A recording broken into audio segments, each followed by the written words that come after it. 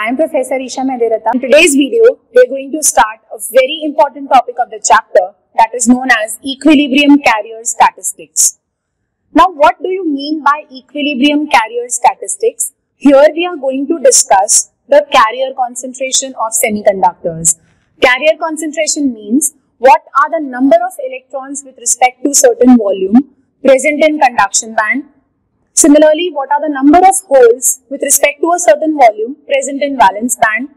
And we are going to discuss these topics for intrinsic and extrinsic semiconductors separately. Also, we are going to discuss about Fermi level variation. So let's see what equilibrium carrier statistics exactly is. It is a basic formula which explains the distribution of electrons in conduction band and holes in valence band of semiconductors at thermal equilibrium. As I just explained, we are going to find out the equilibrium carrier statistics for intrinsic and extrinsic separately. So in today's video, I have tried to cover the intrinsic semiconductors first. So today we will be discussing how to derive carrier concentration with respect to intrinsic semiconductors. So let's start. If you talk about intrinsic semiconductors, you can say for every excited electron which moves to conduction band, there is a hole which is created in the valence band. We know that when we give energy to electrons, they move to conduction band and correspondingly a hole is created in the valence band. So I say for each and every electron that is moving to conduction band, there is a hole which is being created in the valence band. And so we can say the total number of electrons in the conduction band is equal to the total number of holes in the valence band. What I am trying to say is Ne is equals to NH, that is density of electrons in conduction band is equal to density of holes in the valence band. This particular equation holds true if we talk about intrinsic semiconductors. So now let's find out how to derive carrier concentration in intrinsic semiconductors.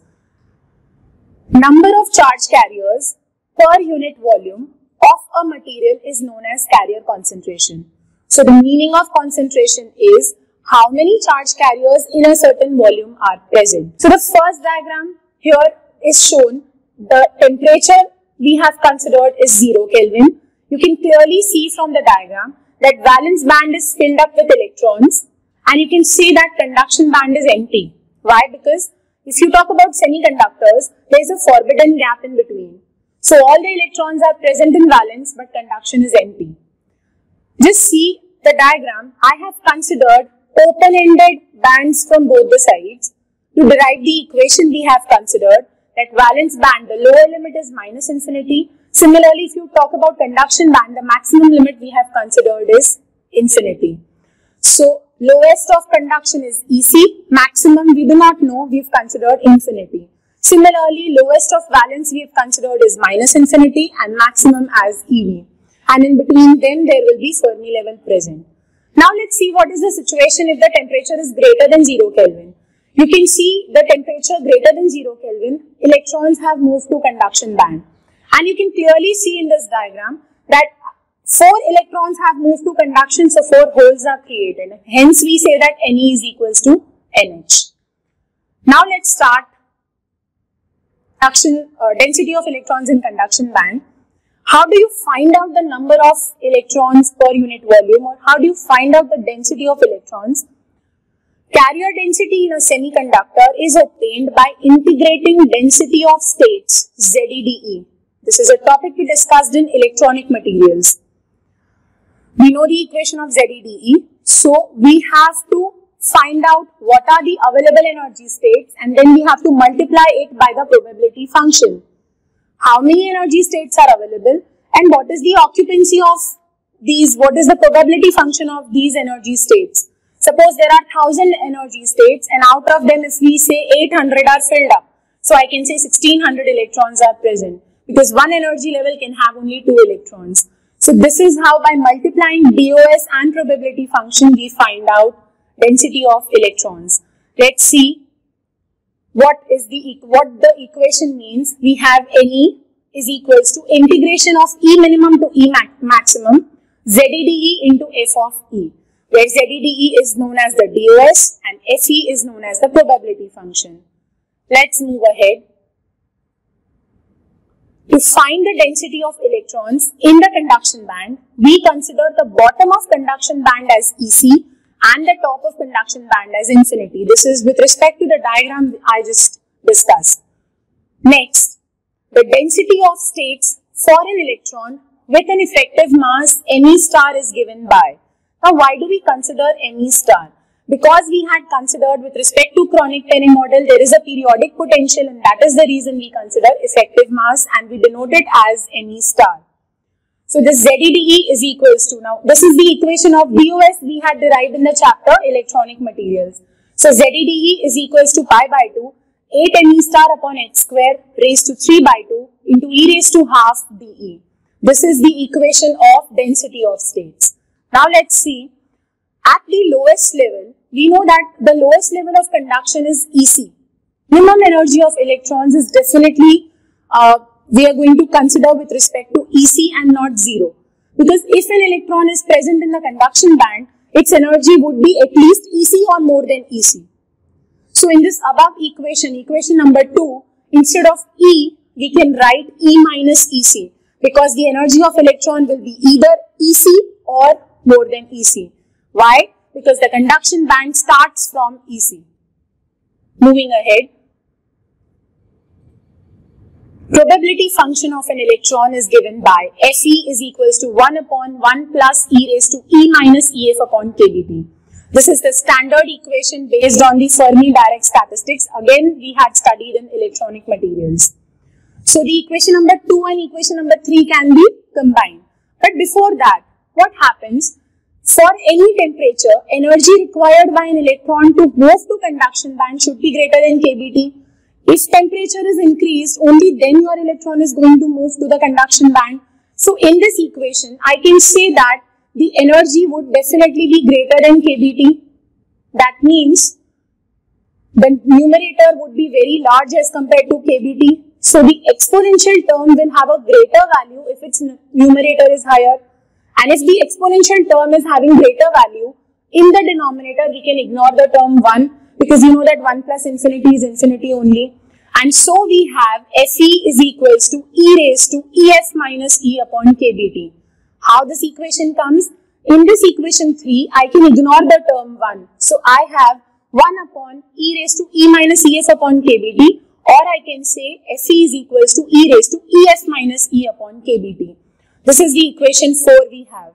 Substituting the equation 2 and equation 4, we say that Ne is equals to pi by 2, 8 Me star upon h square raised to 3 by 2. These are the constant terms, so we have taken outside the integration.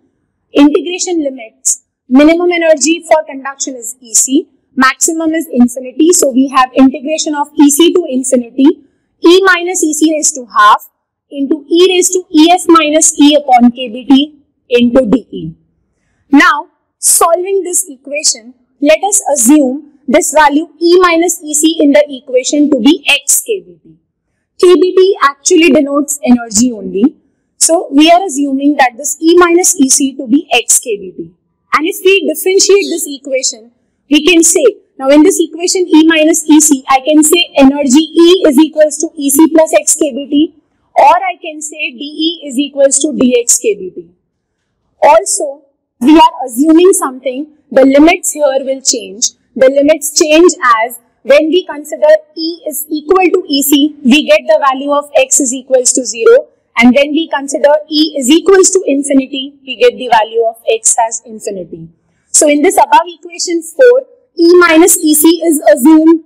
The value of E is also defined as per E minus EC equal to x kBt, and the limits have also changed. Let's see what do we get in this equation. We get Ne is equals to pi by 2, 8 Me star upon h square raised to 3 by 2 as it is. kBt is a constant term, we take it out. So kBt raised to 3 by 2 into, now we have the equation Ef minus E, but that E also we substitute Ec plus x kBt and we take out the term as constant. And then we have integration limit 0 to infinity x raised to half into e raised to minus x dE. Now this particular integration using gamma function, we can say that the value of integration 0 to infinity x raised to half e raised to minus x dE is equals to root pi by 2. And substituting this equation in the above, we get the value as Ne is equals to 2 pi Ne star kBt upon h square raised to 3 by 2 into the term e raised to ef minus ec upon kBt as it is. I have just simplified and written a direct step. I have just taken the term 8 raised to 3 by 2 common. And so what happens, the 2 in the denominator is cancelled out. And pi, and we have pi into root pi, so that gives me pi raised to 3 by 2. That also I have taken inside the bracket. So this is how we obtain for density of states in conduction band. Moving on to the second part of equilibrium carrier statistics, we have expression for density of holes in valence band. What do you mean by a hole? If I say probability of electron is Fe, I would say hole is absence of electron. So if probability of electron is Fe, probability of hole will be 1 minus Fe. So carrier density in a semiconductor is obtained by integrating DOS, ZEDE and probability function 1 minus Fe over all possible states. 1 minus Fe here because you can say probability of holes is 1 minus probability of electrons, because holes means absence of electrons. Then we have NH is equals to integration E minimum to maximum ZEDE into 1 minus Fe. ZEDE will give us the density of states for holes and 1 minus Fe will give us the probability function of holes. Let's see how. To find the density of holes in valence band, we have to consider the bottom as minus infinity. We do not know the fixed value and the top is fixed, that is EV. So our integration limits will be minus infinity to EV. What else we will consider? Now we know that the highest level of valence band is EV. Your hole can be at the level EV or a lower level than EV. So instead of E, we will be substituting EV minus E. Why? Because maximum is with respect to EV. So it can either be at EV or less than EV. And the probability function of holes can be given as 1 minus Fe, that is equals to 1 minus 1 upon 1 plus e raised to e minus Ef upon kBt. In this equation, to simplify it, we can use the binomial expansion. The binomial expansion of 1 plus x raised to minus 1 gives us 1 minus x plus x square minus x cube. The higher powers are ignored and the final expression will be 1 plus x raised to minus 1 is equals to 1 minus x. So using this binomial expression, the value of 1 minus Fe we obtain is e raised to e minus Ef upon kBt. Now we got the equation of density of states for holes.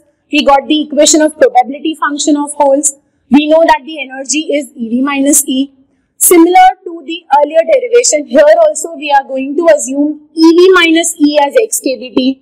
The limits will change and then we have to consider the gamma function. So assuming all respective data, limits change and considering the gamma function, we can derive in the similar way expression of holes as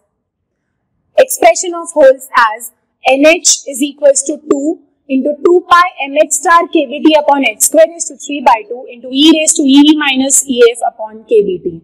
Now here mh star is known as the effective mass of holes and Ev is the maximum level of valence band. So similar to the earlier derivation, using all the steps we had discussed in deriving the density of electrons in conduction band, we can derive this expression for density of holes in valence band. Now let us discuss what is Fermi level and how it varies with respect to temperature. It is the maximum energy level occupied by an electron at 0 Kelvin. So to explain the concept, what we do is, we have to derive the equation of EF first. What is the procedure of deriving the equation? Now we have just derived the equation of Ne. We have derived the equation of NH. How do you find out EF? If you remember, both the derivations had a term EF involved, that was in the exponential term. So what we do is, we are discussing for an intrinsic semiconductor And we know for an intrinsic semiconductor, Ne is equals to Nh. So we substitute the equation of Ne, we substitute the equation of Nh, cancel out the common terms, and then we take logarithm. So taking natural logarithm, because we are dealing with exponential powers, we get the equation EF is equals to 3 by 4 kBt ln of mh star upon me star plus EC plus EV by 2. So this is the equation which we derive for EF of intrinsic semiconductor. Now let's see the variation. So in this graph you can see temperature axis as x-axis, the energy on the y-axis. I have shown in the graph 0 Kelvin temperature. I have shown the maximum of valence band as EV, the minimum of conduction band as EC. You can see holes are present in valence band, and you can see conduction band has electrons present. Just consider the above equation. Just consider this equation.